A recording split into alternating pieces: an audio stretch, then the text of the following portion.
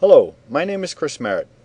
I'm joined by Russ Ernst from Product Management, who's going to demonstrate how to detect and remove Mac Defender, a piece of so-called scareware, from all the Mac or OS X machines which are attached to your network.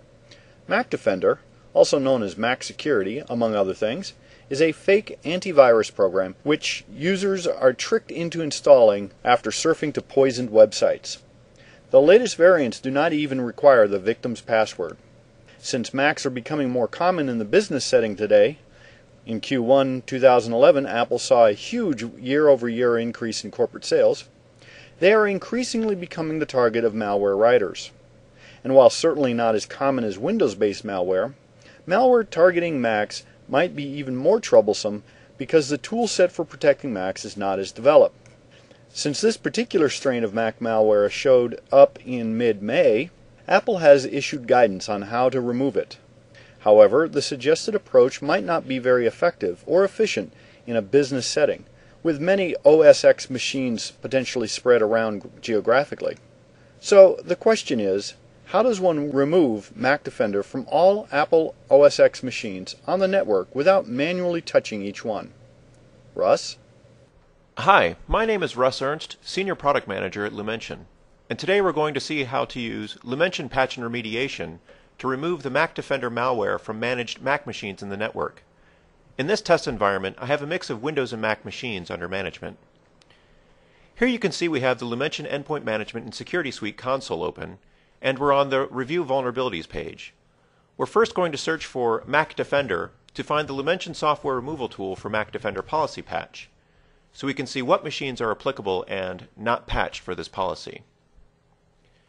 We can see here that we have one machine shown as not patched. In this case, this means the content applicability detected the Mac Defender malware or one of its known variants on this endpoint. Let's take a look at the endpoint. Here we have the endpoint, and you can see that it has the Mac Defender UI that's effectively taken over the desktop. We can verify this is Mac Defender again by looking in the Finder. So let's go back to the LMSS Management Console and deploy the removal tool policy. So here we've selected the Lumension software removal tool for Mac Defender policy content, and we've opened the deployment wizard.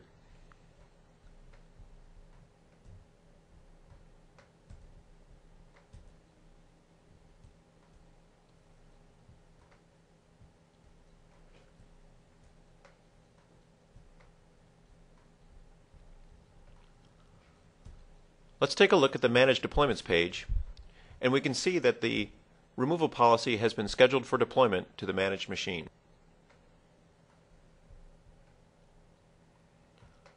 Let's take a look at the machine again. This endpoint is going to check in at its next scheduled interval to discover any applicable updates, including the removal tool.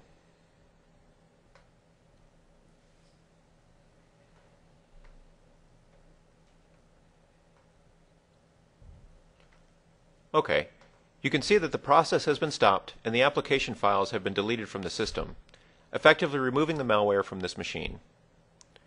Let's check the LMSS console again.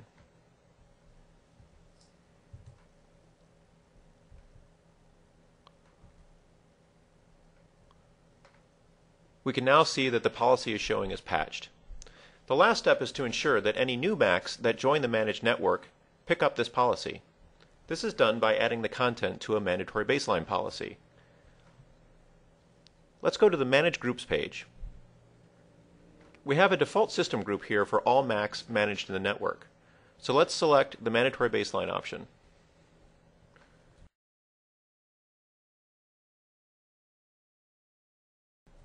And add the Lumension software removal tool for Mac Defender removal policy to the mandatory baseline policy.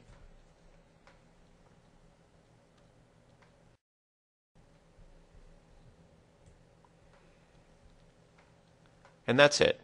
Any new Macs managed in this network will now pick up the removal policy to ensure that Mac Defender or any of its known variants stay off the endpoint. Thanks, Russ.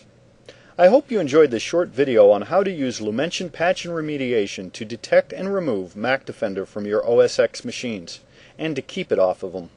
For more information, please visit the Patch and Remediation page on our website, where you can also get free premium security tools to assess your entire network today. Thank you.